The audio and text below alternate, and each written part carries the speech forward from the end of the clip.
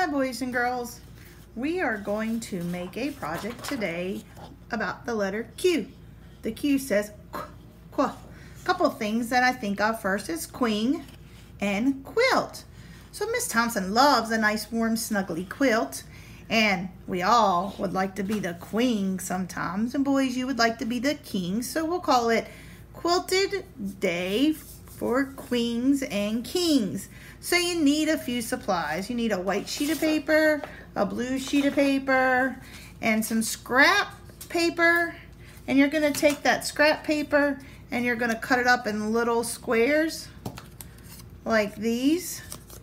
And then you'll have a bunch of different colors. You can pick any color you want. These are just some scraps that Miss Thompson had. Then you're going to need some glue.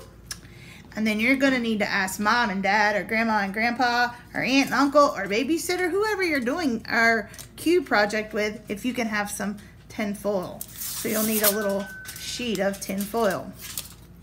So first you're going to take your main sheet and you're going to draw out the letter Q.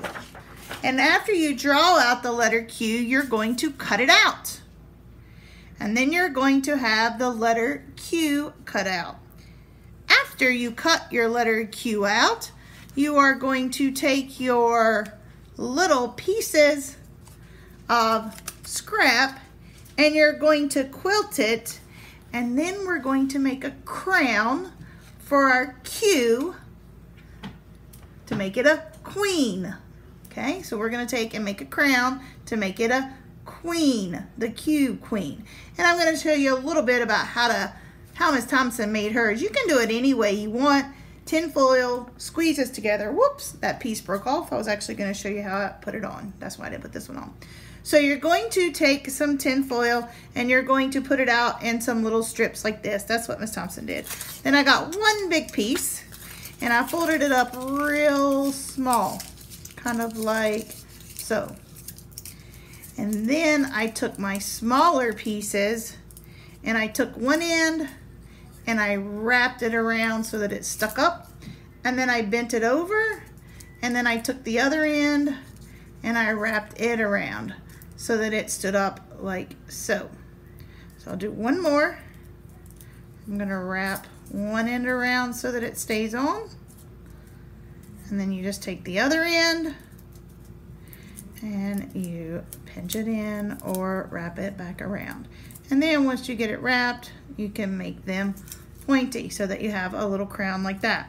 Then once you get all of your crown made for your queen, you can go ahead and put it on there. Oops, Miss Thompson put her extra piece on the one we just made. So after you have all of your pieces on and you put your crown on, you can hang your Q up because now you have a queen Q that is a quilt as well. Miss Thompson's going to put her piece back on that fell off when we got started. And here is our crown. You might have to get some tape to tape your crown on your Q. So enjoy your Q craft and make your Q a crown to make it a queen. If you wanted, you could even take your crown and make it bigger and put it on a hat. Or if your mom or your grandma or grandpa or aunts and uncles say that you can have a big piece, you could take a big piece of tin foil, go all the way around your hair. Miss Thompson's not going to do her whole head. I'll just do my bun. And you could put the crown in your own hair. And you could be the queen for the day. So I hope you enjoy Q with Miss Thompson. And remember that Q says, qua.